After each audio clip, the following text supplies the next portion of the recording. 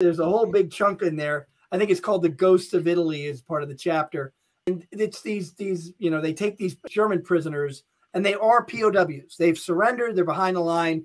And one guy would just machine gun them all down. Now, in one case, they actually saw the Germans capture some Americans, take them into a bunker. And when they captured the bunker, they found one of the Americans dead on a table. It looks like they had cut his body open.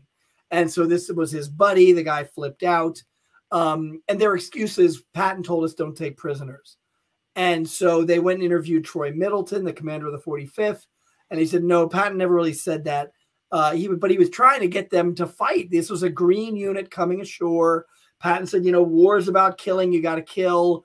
He kind of said, don't take prisoners, which means, you know, fight it out on the line. Again, it's the context of who you're saying to at what occasion, isn't it? Yeah, yeah. Exactly.